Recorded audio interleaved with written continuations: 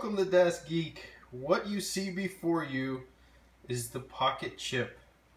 The Pocket Chip is a handheld device that is created for the $9 computer, the world's first $9 computer.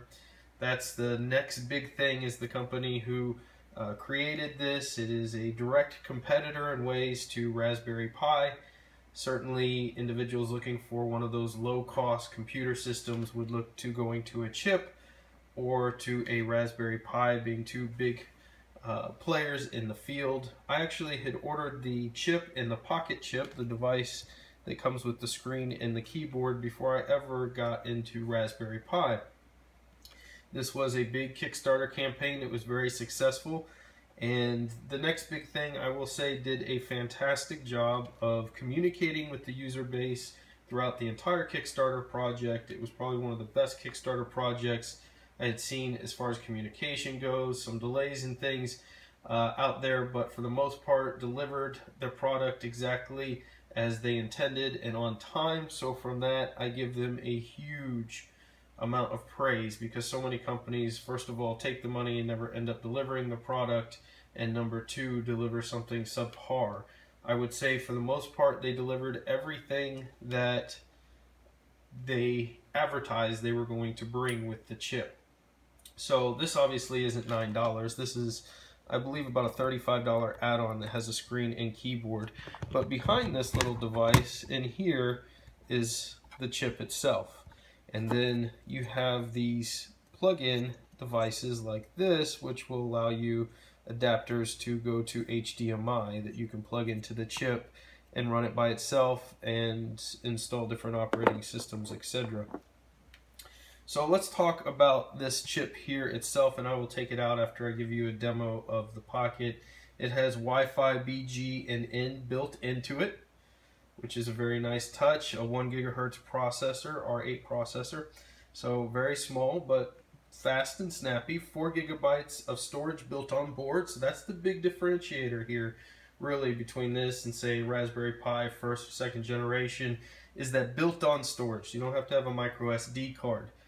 That actually ends up being a huge negative to me on this device, and one of the reasons why I've struggled to really find a place for it within all of my devices. To me, to kind of stick to the heart of the matter, this is more of a playing toy than it is something that I would institute as a solution for anything. And a lot of it has to do with that storage solution. Now, of course, you can go in and you can add, with these dips, you can add little, you can add a connection to allow for SD cards, etc. But of course, all of that's extra, requires modifications, etc. It has 512 megabytes of RAM that comes on it, so a little light on the RAM side, but enough that you can do most things that you would expect to do with a $9 computer. Bluetooth 4.0. So Bluetooth being installed on this is fantastic as well, but again, this becomes one of the hang-ups that I'll talk about more later, that while it's fantastic, I really wish that they had Bluetooth implementation. I really wish they would have installed more USB adapters like the Raspberry Pi has on it. You can see we've got 4 USB adapters on the Raspberry Pi, plus your micro SD card. On the chip, you get 1 USB adapter there, and then you have your 3.5 millimeter adapter, and of course your charging port, mini USB there. So in addition, chip does work with most screen displays. You can buy these dips for composite.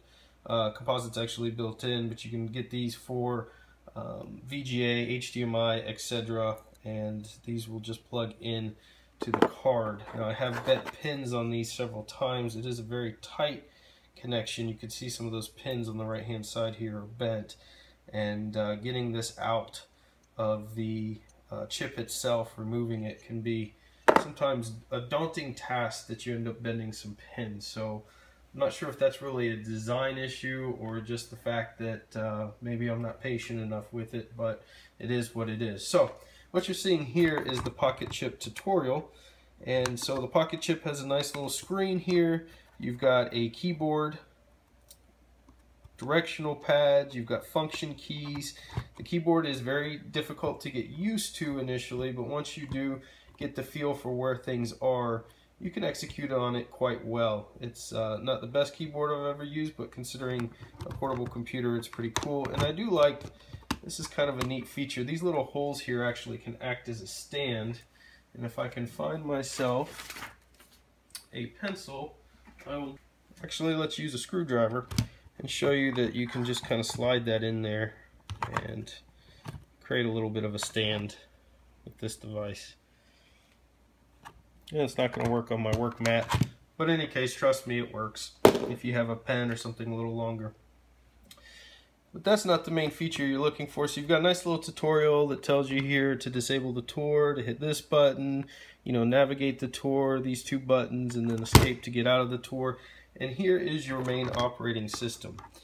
Now this leaves a lot to be desired. You basically have this Play Pico, which is a game, very simplistic game creator, more pixelated graphics, pixel art, but you can go in there and kind of modify that game and play with it. You've got a terminal, of course, where you can install things, and it's your basic Linux-based Debian terminal. And you have make music, browse files, write, and get help. And you can see there's no other menu items on here. And as far as your settings go, this is all you get. You can do brightness, volume, and your Wi-Fi. Now, I will say the community out there, if you go to the CHIP's website and the forums, they've developed things where you can do add-ons and installs that will allow you to customize additional items within the chip. And this is very, very useful. For instance, there is an add-on that will allow you to add icons to your screen, because right now you can't do that. And that's a huge failure point in my mind. I can install things through the terminal in the background, but I can't get an icon on the screen because it wasn't written for that. Hopefully they come out with an update officially that puts that into their operating system. But this is really the operating system that comes with the Pocket chip. Now you can go and install other versions of operating systems, Debian-based, more light Linux-based operating systems, and you can do everything that you do with the Raspberry Pi essentially. You can install Plex, you can install Kodi, you can create different types of file FTP servers, etc. They've got all kinds of projects out there. It's not as supported as Raspberry Pi, which pretty much you can type in a browser and get forums from all across the world on how to do things. The chip is a little less supported in that way, but on their website there's a lot of great, intelligent, fantastic people who are there who are doing great things with this, which makes it very cool. With that said, when I talked about the 4 gigabytes of memory built in, there's no way, if I wanted to make this a Plex server, for instance, the only USB slot I have here would be where I would put the USB memory that I had, or attach an external hard drive to it for a Plex Media or even a Kodi server. So then any type of interactions I would have to do, I'd have to have a Bluetooth keyboard and mouse. So that can be something that you enjoy having. I don't have any Bluetooth mice or keyboards, just not something that I keep in stock. So for me, not having additional USB ports was a huge letdown. And anytime I was installing a extender USB device, the amount of power coming to this USB 2.0 port did not seem to be able to support a keyboard, a mouse, and a memory unit at the same time, at least with any of the 3 attachments that I tried. So that created a ton of frustration for me when using the chip. And again, I'm not an expert on the chip. I don't think there really is, except for those that created it.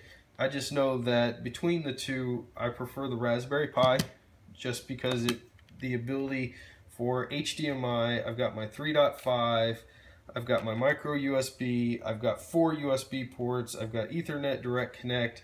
This is obviously a little more expensive than the $9. You're at 30 bucks, so is it a fair comparison? Probably not. You know, maybe more of a Raspberry Pi 1 or 2 would be more of a fair comparison. But at the same time, if you're looking to get into one of these mini low-cost computers, I think it's worth the extra cost probably to go with the Pi. There is some neat features on this. I think they're kind of neat, but then again, they're kind of draconian in a way. For instance, if you want to flash the operating system on this, you have to take a clothespin, or a paper clip, I mean, and run it between the FEL and the ground here. And you can also do this on the chip itself, but they did think ahead of time and they put these connectors, ran these connectors all the way up at the top so you could do it while it's installed on the Pocket chip.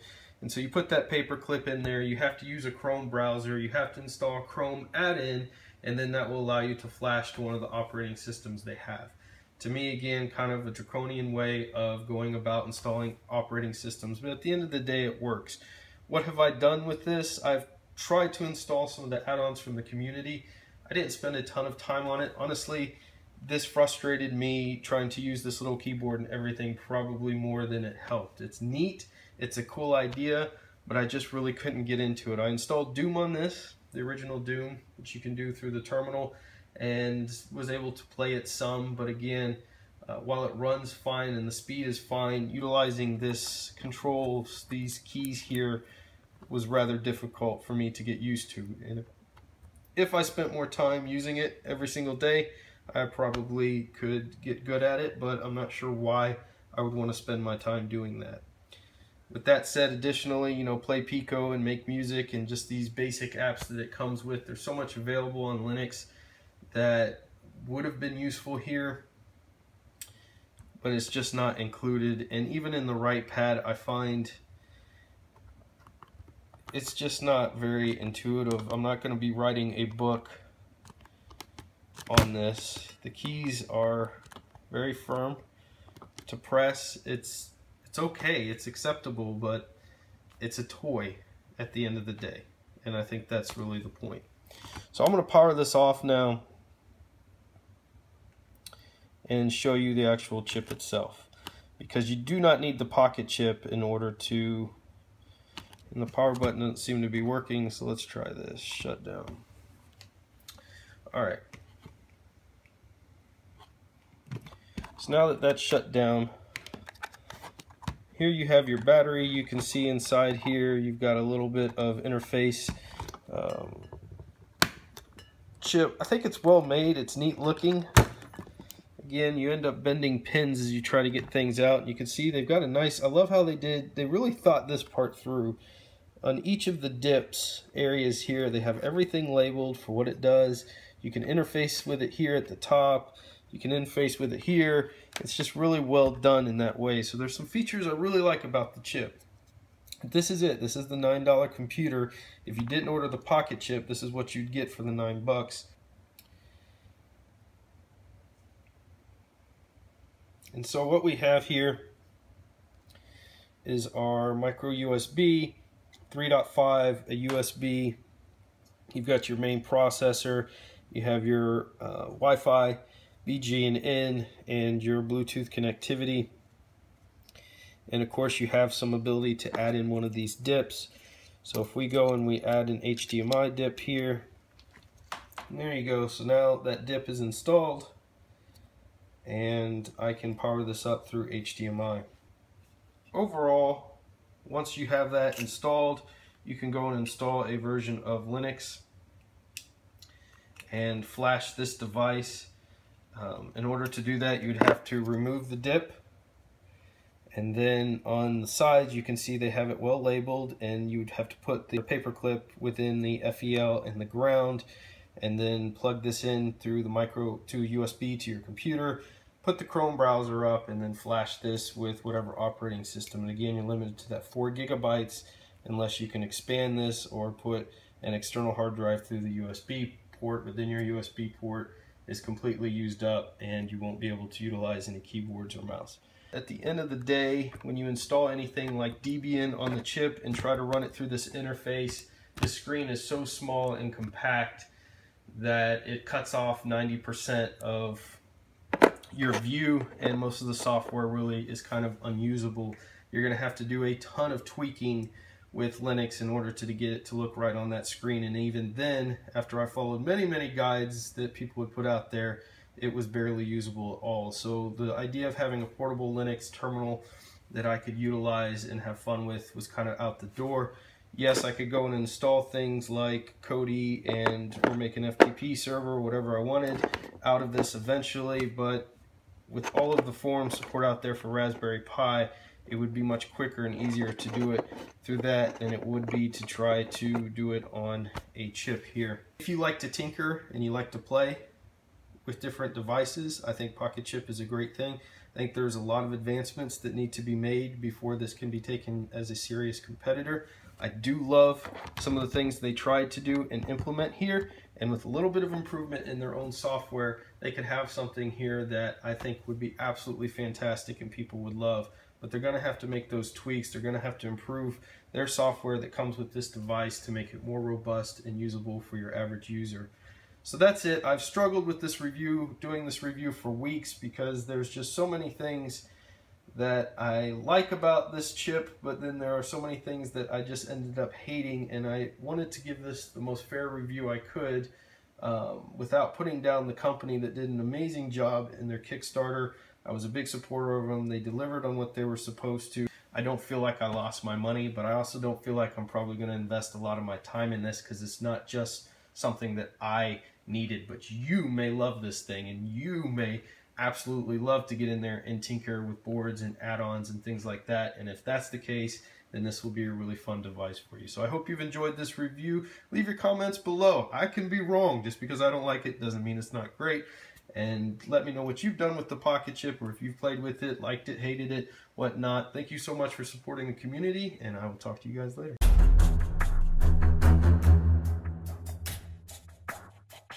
Don't get subscribed. Does not like the video.